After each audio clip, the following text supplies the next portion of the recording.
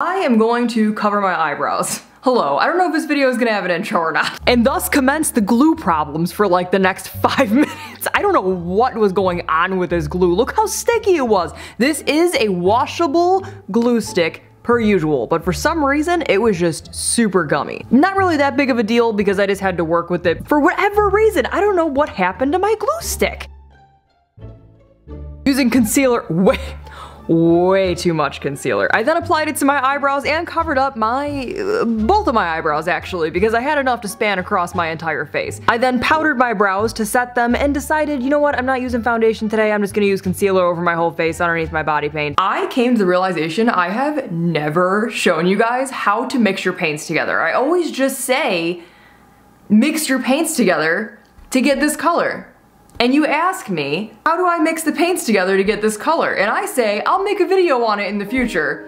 It's the future. It's been the future. My apologies. So let's say you want to mix together the Madeyewlook body paint in the color Yeti and also the Madeyewlook body paint in the color Cherry. I wet both cakes, swish my brush around in them. I don't do it lightly. And then I personally just mix them on my table, but my table is very much an art table. It is stained with paint, so I wouldn't recommend doing it directly on a table. I would do it on a more sanitary surface, as well as the fact they do sell makeup palettes. This is more so just to demonstrate that they can mix together like that. And you also don't have to worry about if you mix the colors on top of the other cakes because you just wipe it off. Like, it's not a big deal. I think that people look at these body paints and they're like, oh my god, I don't want to mix up the colors, because you're thinking of it more like a marker. Like if you mix a marker on paper with another color, your marker's ruined. These body paints are not like that. You can mix them together as long as you don't mix the entire cake together, which would actually be very difficult to do because they are hard until you spray the top with water and then the top activates just like a watercolor. Point is, don't be afraid to mix your colors together because you will be able to make all of the colors of the rainbow if you have the Madeyewlook primary pack, and you'll be able to make everything lighter and everything darker in just one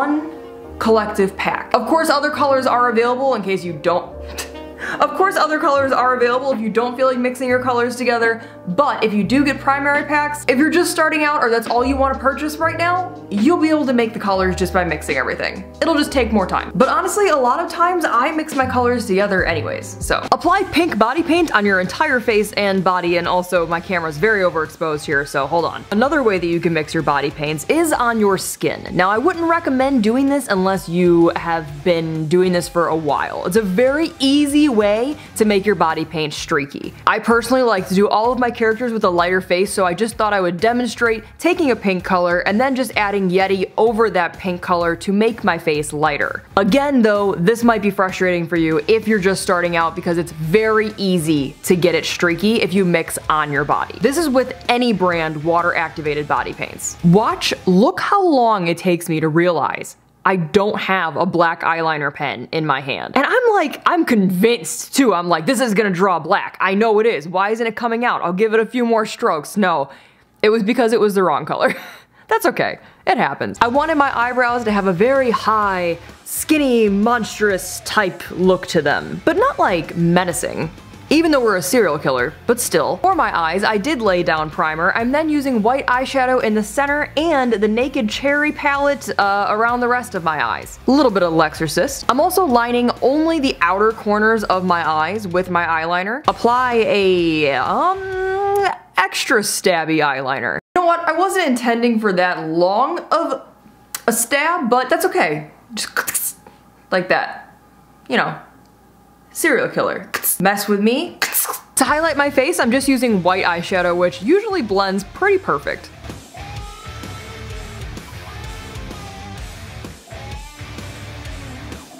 I'm also using white body paints on my eyelids and right above my eyes and below. I love the way this looks, and I have to really try very hard not to get obsessed with the way this looks and do it over and over and over again in multiple looks. Of course, the character that we're referencing doesn't technically have stitches, but I wanted it to be more of an interpretation, okay, of the pink Franken, if you will. Going back to the Naked Cherry palette, I'm then outlining everything in the lightest shade there is, going to a darker pink and then to an even darker pink. The reason I'm putting down the lighter color first is just to help blend the shading around the stitches.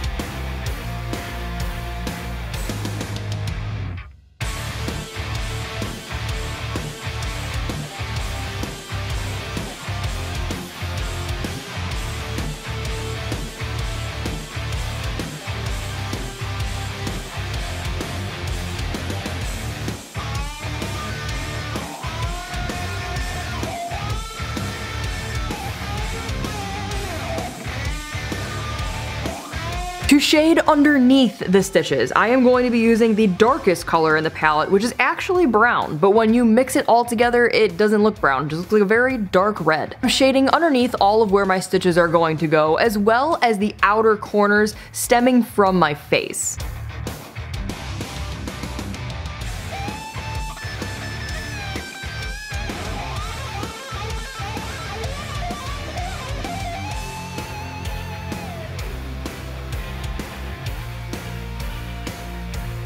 Using the Madeyewlook body paint in the color Ink, I'm then applying where all of my stitch holes are going to go.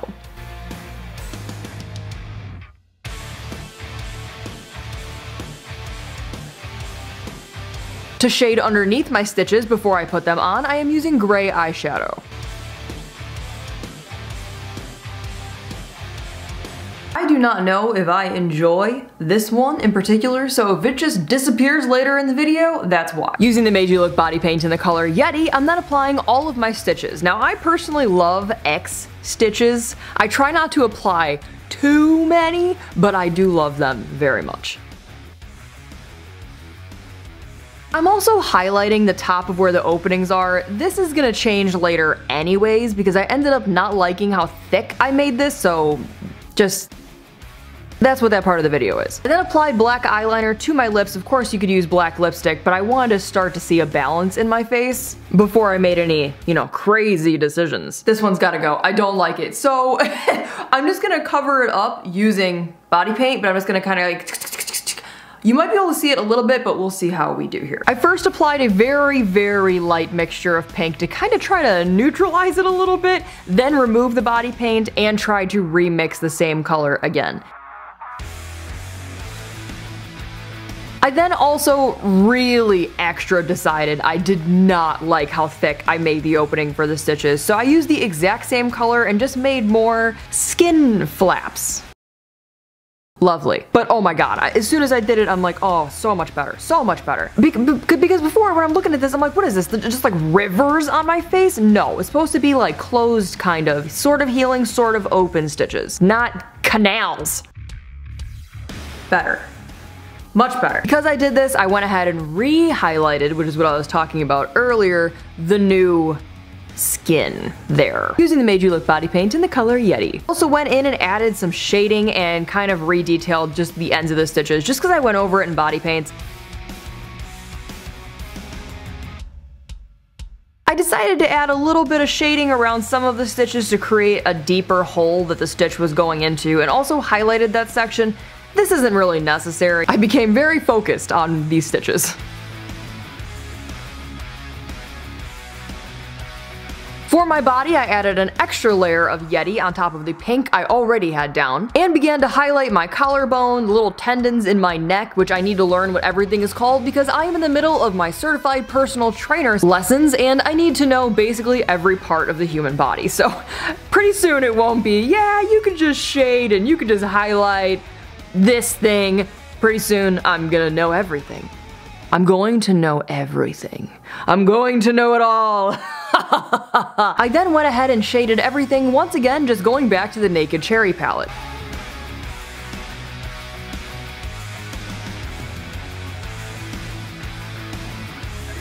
I then very quickly applied the shape of my stitches that I wanted on my chest, and really this entire thing is just the exact same process, so I'm just gonna let you guys jam right now.